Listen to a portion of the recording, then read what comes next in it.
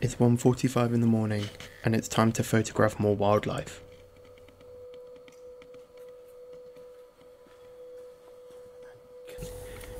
Together with my friend Richard, we've planned a last-minute adventure to photograph ospreys diving for fish in Rutland.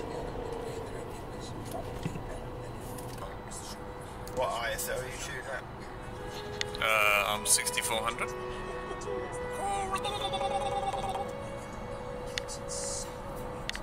Can you actually see it? No. Oh, you can see loads when you're talking about Yeah.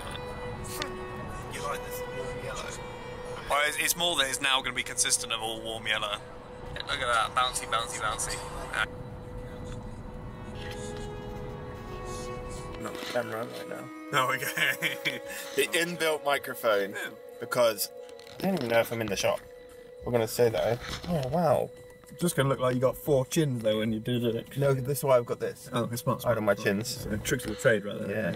Yeah. We just pulled up to Hornmill. Yeah. Hornsmill. Hornsmill. On. The trout place Yeah. where there's birds, and it's very dark, and we're the first people here, and we're about 45 minutes early. Yeah. So But worth it to be early. I guess we'll wait. We did see a tawny. Well, I saw a tawny. Richard saw the back of the camera whilst he was trying to work out what button to push to film the tawny. He didn't film the tawny, so we'll pull the dash cam footage for that. Because the dash cam would have got it. Yeah, dash cam nailed it. Dash cam. Yeah. It probably did nail it, to be fair. Yeah. Unlike Richard, who couldn't film it. I got confused, so it bodes well for the rest of the day. Yeah. Yeah.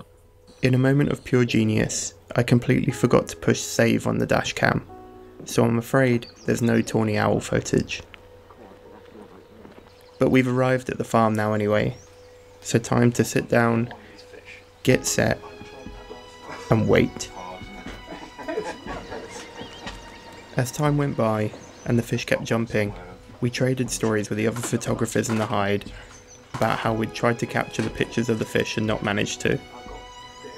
But then last year I managed to capture this photo of a fish jumping in front of an egret.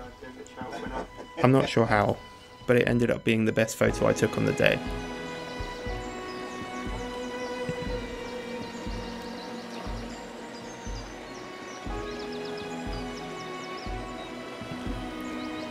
We waited and waited.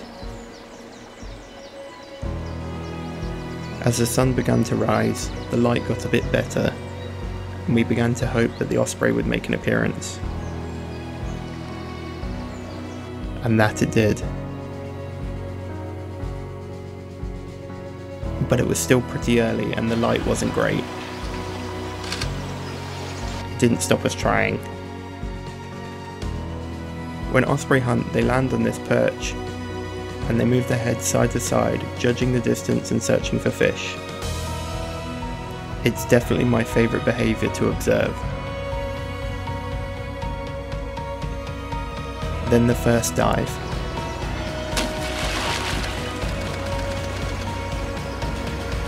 It's all over in a matter of seconds, so I've slowed the second dive down so you can see. This is male T7 grabbing a fish and taking back off again.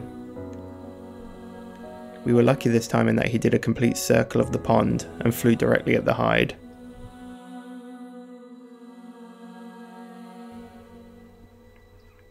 Unfortunately the light wasn't great, it was still pretty early, so it's very grainy, but I still like it.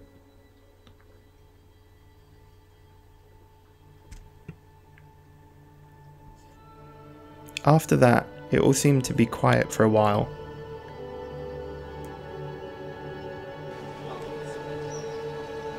But the waiting was short-lived.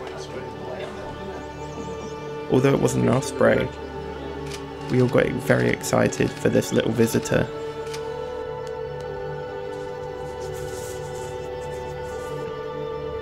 And then after this visit, we got more. It was really cool to see all the different species visiting the pond, and to be able to get this close to an animal that's usually quite timid was a really cool experience. At one point we counted 5 separate individual herons circling the pond and picking out fish, though only a couple were successful. Perhaps the most accommodating visitor to the pond that day was this red kite.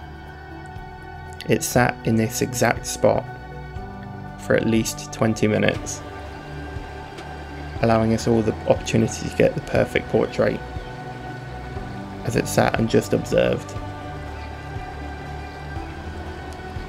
In the area where I live, red kites are quite a common occurrence, but it still doesn't take away from how magnificent they are. I still love watching them. My favourite shot of the day is definitely this one. If ever there was a bird more deserving of a colourful name, it's the grey wagtail. With that, our time in the hide was over. We decided it would be a really cool idea to head over to Rutland to see the nest and finish the story. And I'm really glad I did, because it was so cool to see the fish being fed to the chicks.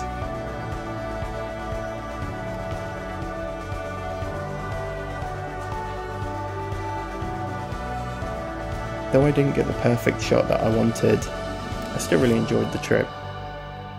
If you're heading that way, it's definitely worth a visit. Thanks for watching.